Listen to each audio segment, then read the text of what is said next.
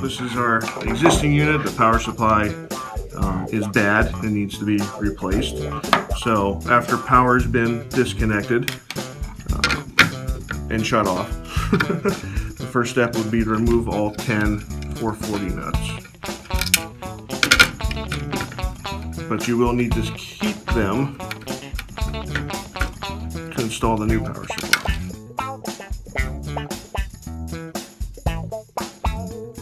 Now there are 2 nuts on every standoff. When we put in the new one, we don't need to put all 10 back on. They're double nutted to prevent vibration at shipping.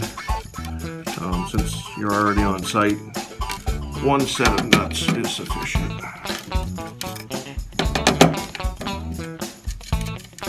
Okay, with all 4 nuts removed, power supply should lift straight off. And typically this can just be disposed of. This is how you receive the replacement power supply.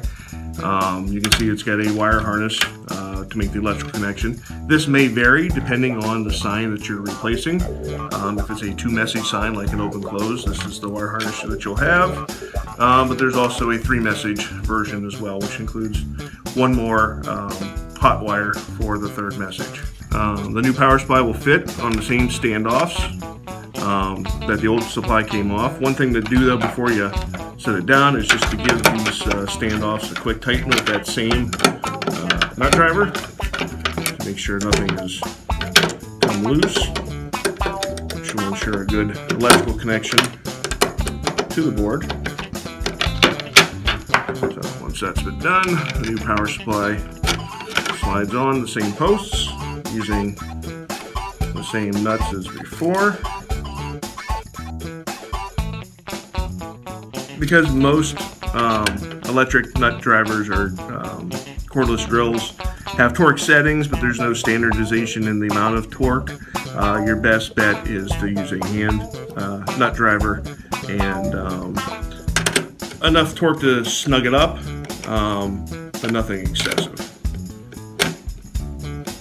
So hand tightened is fine. Again, we're just making an electrical connection, and there's not a lot of mass here, so you don't need to worry about it vibrating off.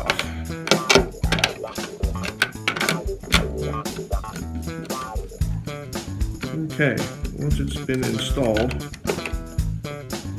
we're ready to reattach the wires. Now the previous version, in this case as a 2-message sign, had 3 wires, a white, black, and red. White being the neutral, black typically being your message, 1 message hot, say for open, and the red being the other hot message, which in this case was closed.